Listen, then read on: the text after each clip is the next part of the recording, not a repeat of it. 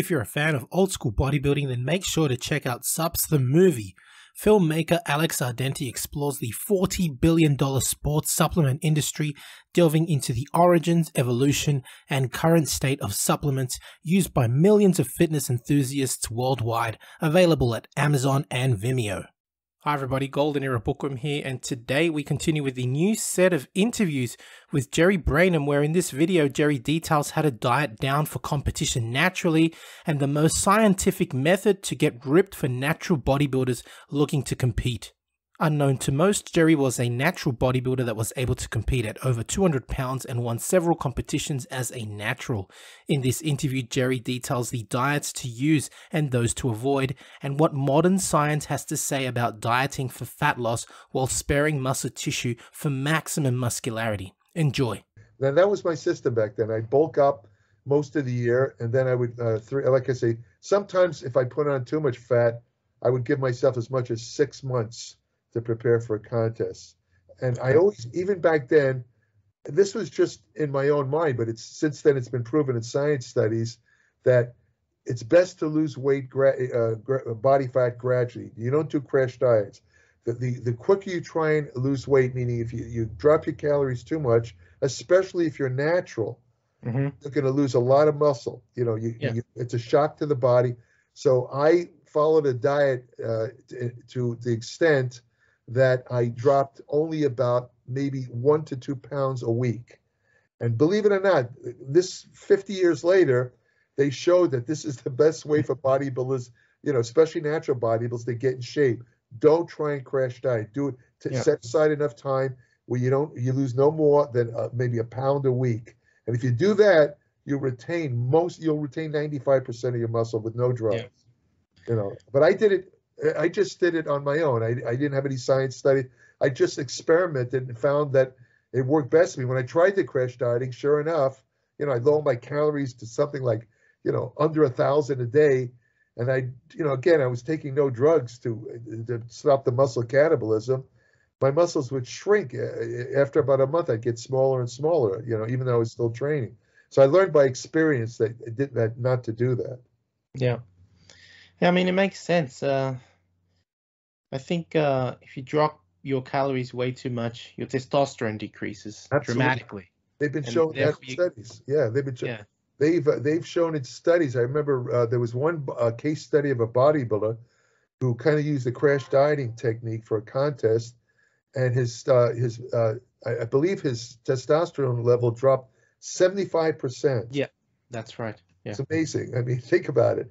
Well, people don't realize that, for example, there are a lot of diets where bodybuilders, in an effort to get more muscle definition, they'll cut out all dietary fat.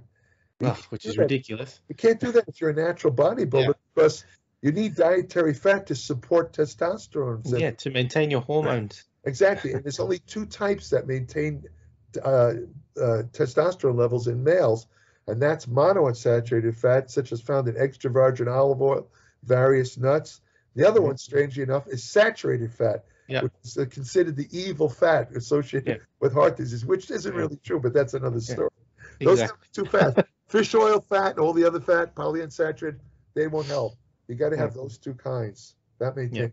But, a bodybuilder, again, who cuts out fat, and they're a natural disaster. Absolutely. It's going to be disaster. Absolutely. So that was Jerry Brainum on maximizing fat loss and muscularity for natural bodybuilders looking to compete. As we have heard from Jerry, science recommends that for natural bodybuilding, a maximum fat loss of 1 pound per week ensures that almost all muscle is kept, allowing one to retain most size. I have actually read similar advice given by the blonde bomber, the late Dave Draper. I remember that a young bodybuilder approached him and asked him the same question, to which Dave said, and I need to paraphrase Dave Draper here, quote, "If you are planning to compete, begin preparing and dieting a year in advance." End quote.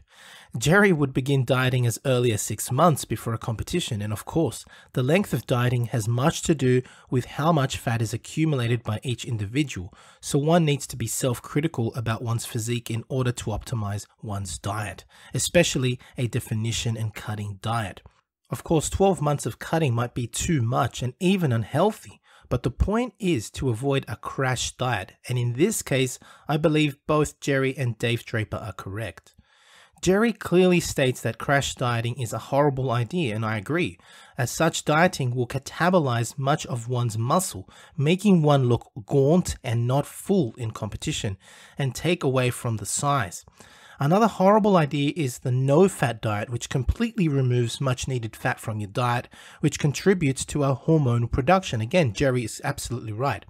Both crash diets and no-fat diets can decrease one's testosterone by up to 75%, and studies do show this. So it is no wonder that feelings of depression kick in, and foul moods and exhaustion also follow. It is no wonder why this sudden drop in testosterone and muscle mass loss was buffered by steroid protocols by golden era bodybuilders. A great example of this was the 1,000 calorie diet that was followed by Danny Padilla, which I have already covered on this channel. In regards to using diuretics, there are many natural products available that are not synthetic and without nasty side effects if used correctly, and with the aid of a trainer and a medical practitioner. And these include things like green tea extract, caffeine, chamomile, dandelion, hibiscus, and many others. These will be discussed in a future video with Jerry Brainum. So I do hope you have enjoyed watching this video on how to diet correctly for natural bodybuilding competition. If you have enjoyed watching the video, please give the video a like, subscribe to the channel, and Jerry's of course as well. It's a great channel for more content like this, and click the bell button to be notified of future videos, and don't forget to leave your comments in the comment section. Also, make sure to subscribe to the Applied Metabolics newsletter by Jerry Brainum if you do wish to enhance your knowledge on bodybuilding nutrition, especially as a natural bodybuilder. More information is given in the description below. If you're interested in learning more about natural bodybuilding, hit me up for online coaching at www.goldenerabooking.com, and also check out my website for ebooks on attaining maximum definition for natural bodybuilding competition. That's it from me. This is the Golden Era Bookworm saying bye for now.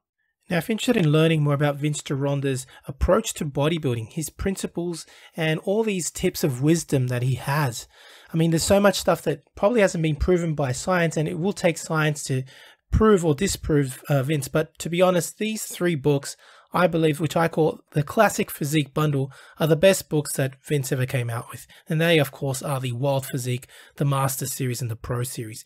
Have a look at it this way. The Wild Physique, I believe, is like the ABCs of Vince Gironda's principles to bodybuilding. He teaches you the exercises and his principles, but how do you put them together? Well, the Master Series is a 14-month program of using all of these principles, all of the diets that Vince came out with, all of the exercises, and believe me, it's a brilliant, brilliant program. Many people have used it. I know personally a lot of bodybuilders that have actually used it and made fantastic results with it. And of course, the Pro Series was a book that he came out with later on, specially targeted for getting into competition. It's just these 3 books, as I call it, the Classic Physique Bundle, Vince's best work, and available, of course, at www.goldenerabookwom.com. Now, the Pro Series of Bodybuilding, which was targeted for professional bodybuilders, contains 6 programs, each of which go for 2 months each. So it's a whole year, again, in preparation for competition.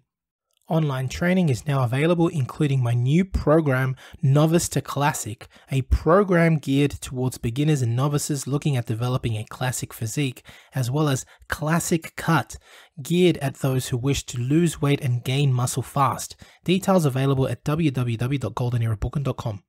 Need a bodybuilding poster for your gym or office? Then check out Iron Man Magazine archive.smugmug.com for the highest quality posters on the planet. Scroll through the galleries of all the legends, including greats such as Arnold, Frank Zane, Sergio Oliva, Serge Nubret, Tom Platz, and Larry Scott, and much, much more, and select your poster now. Your favorite YouTube channel, please visit teespring.com/stores/goldenerabookworm for merchandise, including t-shirts, hoodies, face masks, phone cases, and much, much more.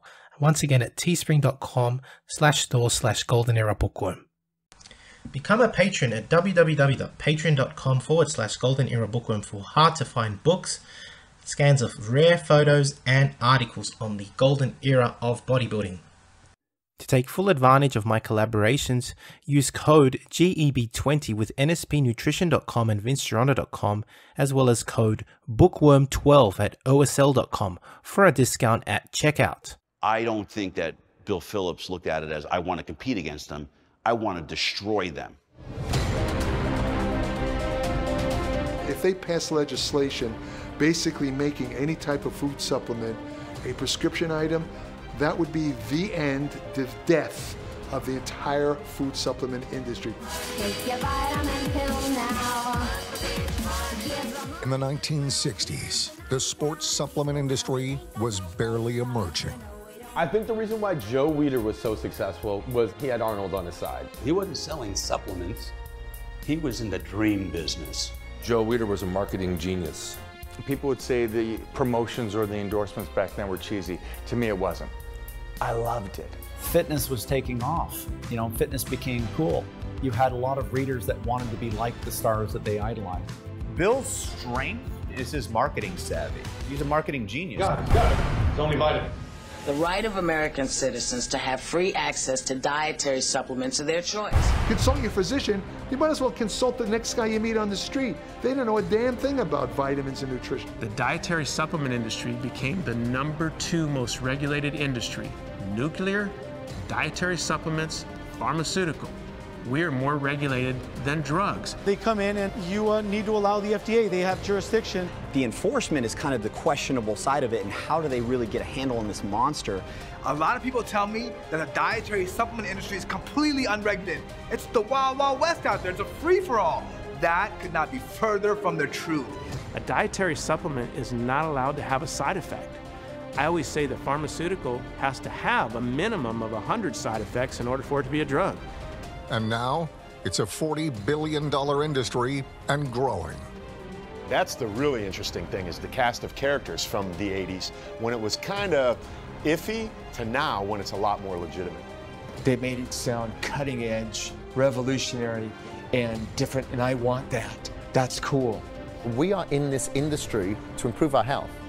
It's not just a vanity project here. We're working on our lifeline. We eat a certain way to improve our health. We train a certain way to improve our health. Supplements are just that. They supplement your work, your graft, your nutrition. They demonize dietary supplements, but they say all you need is real food. Well, what's a real food? They pump you up and get you hard, stronger, faster, bigger. Doc, I want to take this weight gain. I want to take this pre-workout. Doctor's, no way. That stuff, we don't know what's in that. It could be, no way. I'm not going to give you, it's going to kill the industry, bottom line. So I must have drank so much protein powder from age 15 to 18 that my head was going to explode. I believed in metrics so much that I would probably punch somebody in the face if they tried to take it away from me.